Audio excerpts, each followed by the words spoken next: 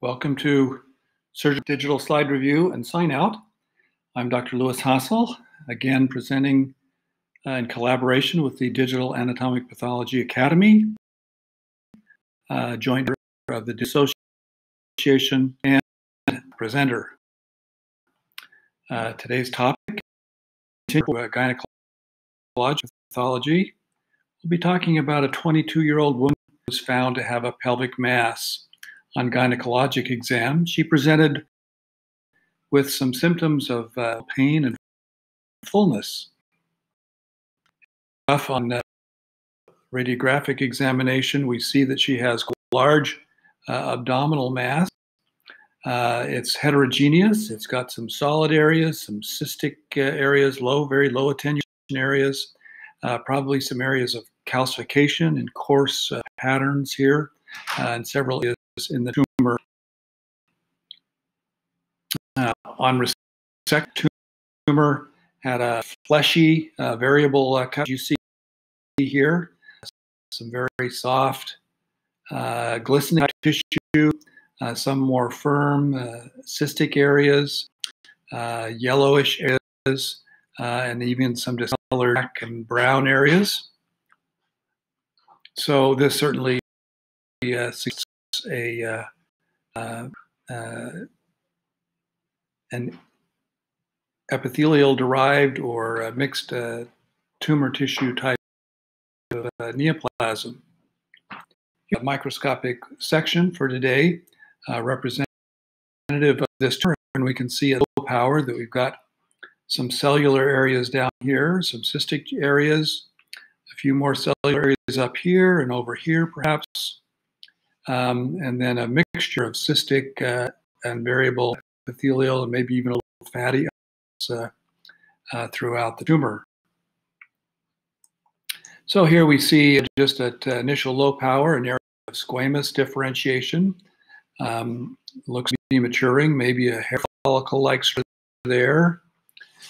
Here we have some smooth muscle and some columnar epithelium with apparent production, reminiscent of other structures.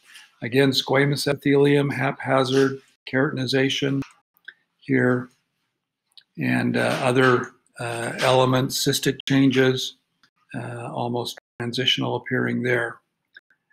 Going up here, we see that we have a little bit more immature looking tissue, more cellular, maybe a neuroglial in relationship. It has a very fair background, and they look like somewhat immature cells. They don't look like mature neuroglial elements. Not a lot of mitotic activity, but there is some disc keratosis disc axis in this area as well. Looking a little bit further afield up into this area here, we can see perhaps some more immature tissue, a more neuroglial appearance here, and then this more cellular area that is either lymphocytes or neuroblastic type tissue that we see here. So at low magnification, we see several areas here, and then of course down here of immature neuroglial type tissue. We can look a little bit more closely at some of these areas, and I think we'll see that there are increased mitotic figures. Here you see here, others here, maybe another one over here. That this is proliferating tissue. We see maybe some rosette structures as characteristic of immature neural tube onlage. And so this classifies as immature glial tissue with a high mitotic rate, and it's present in numerous foci, and that would be constituting a high immature teratoma.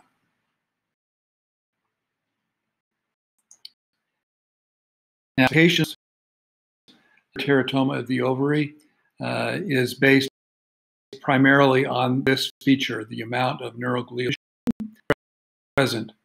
While immature teratoma is a malignancy, much less common than the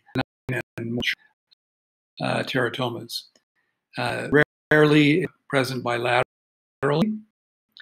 Now, the grade, of course, is based, as I've indicated, on the amount of neuroglial tissue.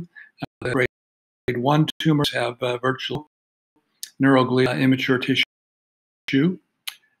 Just and other mesenchymal elements would be identified. Grade 2 tumors would have rare foci of tumor, and the grade 3 tumors, numerous foci of immature glial tissue. And that's defined as greater than 4 low power fields per slide. Certainly, index has that feature. Now let's take a look at some similar to see if we can use that basis to correctly classify them. Here we see fragments of cystic and solid tissue, variable types of epithelium, and probably here we can see some defining cartilage tissue that is not fully mature, so we can move it into the immature category. However, looking around, we don't see too much other neuroglial elements. Let's just see and browse through what we've got here. Cartilage, epithelium, immature mesenchyme. Looking a little further abroad here.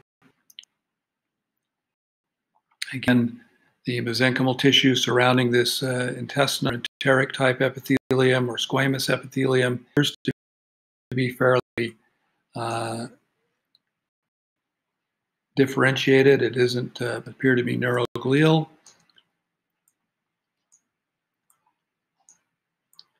And maybe down here we have an area of glial type tissue.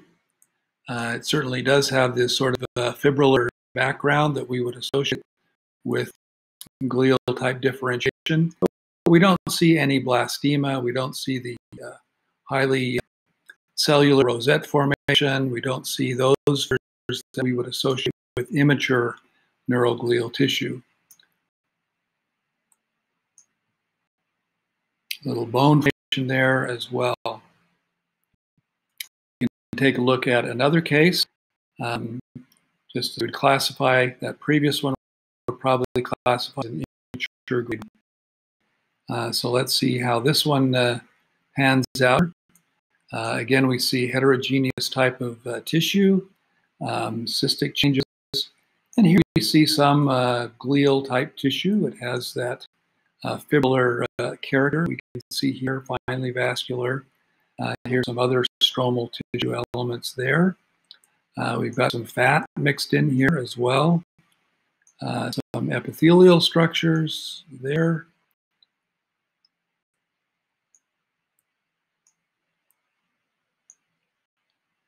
Again, sort of mixed immature mesenchymal tissue and tissue with epithelial elements. Here, almost a fire type of epithelium, stratified columnar. Looking a little bit further and broader, here we have a little bit of suggestion that maybe we have some immature neuroglial elements here. I think based on that finding, this case will probably fit into the grade 2 category with rare neuroglial elements as we've identified there. You might find some more over here, perhaps in here.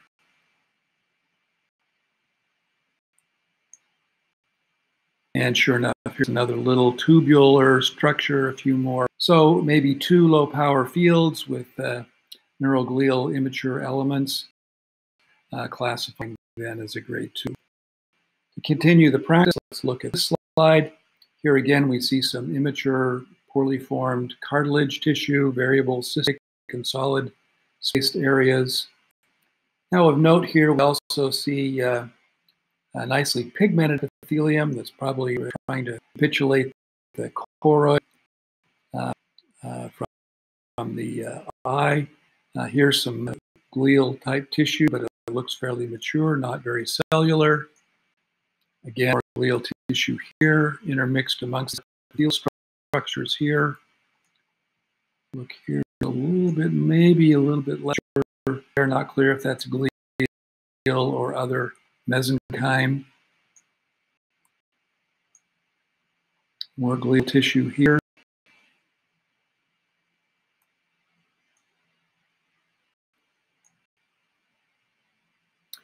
Let's go up in here and see if this is any element of neuroglial tissue. And yes, this looks like a germinal layer, maybe almost a retina type structure.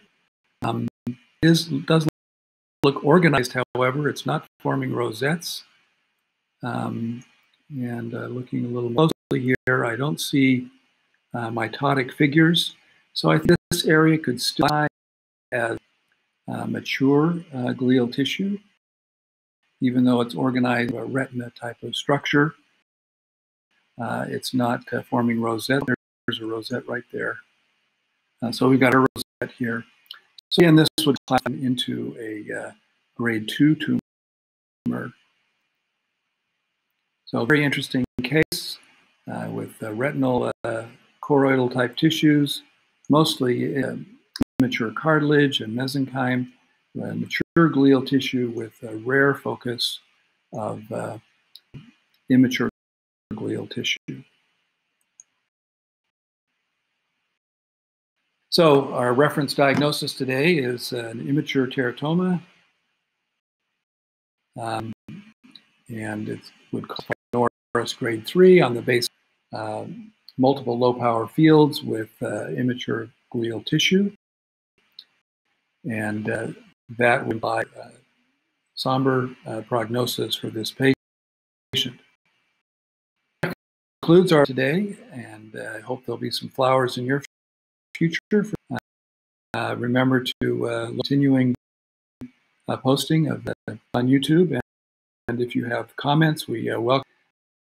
If you want to reach out directly, here's my Twitter handle.